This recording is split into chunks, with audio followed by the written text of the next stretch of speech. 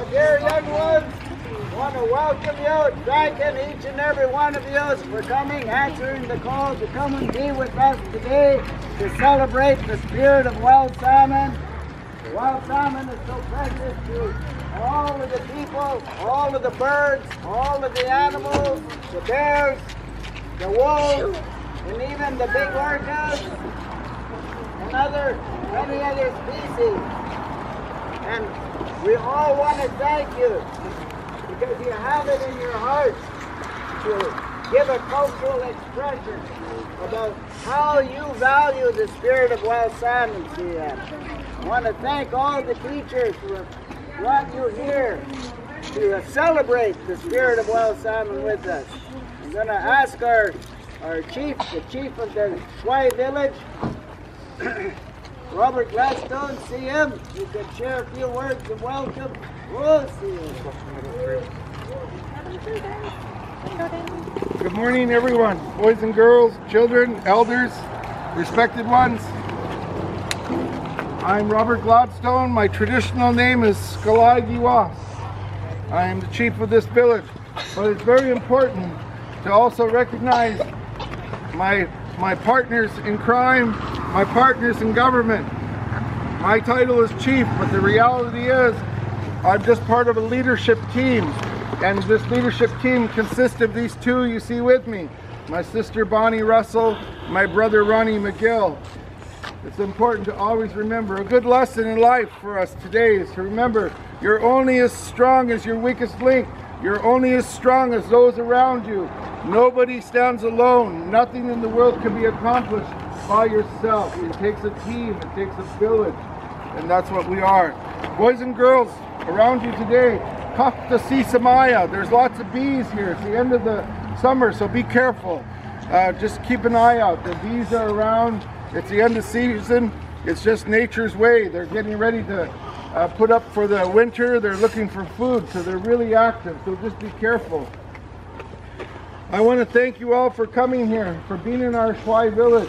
We've been supporters of Save the Wild Salmon. We've been supporters of anything salmon.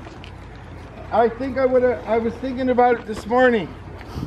I wanted to share with you all, especially you young people, that today we aren't just fighting for the salmon, we're fighting for our way of life. We're fighting for a way of life. We're fighting for a way of life that we knew as children here in this village. There was a time here in this village, and I've told this story many times, and I'll tell it again and again till the day I die, that when we were children like yourselves, we were very poor. We didn't have much in the way of worldly goods and money and dollars and computers and all that stuff. But what we did have is we had grandmothers who had lots of knowledge and teachings and taught us the language and songs and stories and history. And although we didn't have Nintendos and cameras and all these worldly goods, we felt rich. We felt rich because of the way of life that we had. It was our native way of life. We had elders who loved us, elders who made us feel secure, elders who made us feel loved and cared for, and they shared with us much. That's what Save the Wild Salmon means to us. It's starting with one thing as our anchor, protecting it so that everything else will remain intact. It's our hope that you children, especially you children who grow up in a world that is full of the bounty of the earth and healthy environment and these sorts of things. Well, Save the Wild Salmon is about the future. It's not even just about us anymore. It's about you children and the people that come after you. We're hoping to protect what we have left. We're doing our little part from this village to try to help Eddie Gardner save the wild salmon. My chief from Campbell River helped me. My brain goes blank. George Quirk Sisters Jr., my friend from the Sea Shepherd Adventures. We're doing our little part to help out. You'll see that my brain goes blank. That's part of getting older. It'll happen to you. We just want to thank you. I'm going to ask my sister if she wants to say a few words, and Ron as well. They're always standing with me. They're always standing with you. They're always supporting in the background, and we're happy to have you here. We want to thank you from the bottom of our hearts once more. And us along here. We help provide a few things of nourishment in the kitchen for you all.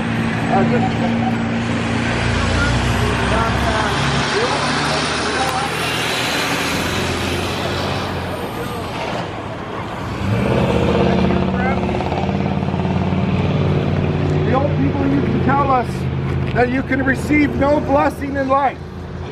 And I'm talking to you children. You can receive no blessing in life. You can receive or achieve nothing if you do not give of yourself. This means that anything you want in life, you have to be able to give of yourself, either of your time, your work, support, or any cause. Today we've helped provide a little bit of a meal, and we hope it's going to nourish you, not only in body, but it's going to nourish you in spirit. It's going to give you strength. The wild salmon protectors, that's the most important thing we want to say, and I think it's what we try to do for you. We try to give you a little bit to strengthen you up, to carry you on your journey, to do your work. We thank you for being here. I recognize my brother Ronnie over there. He's always there doing great work. George Pock's sister and all of you. Welcome to our village.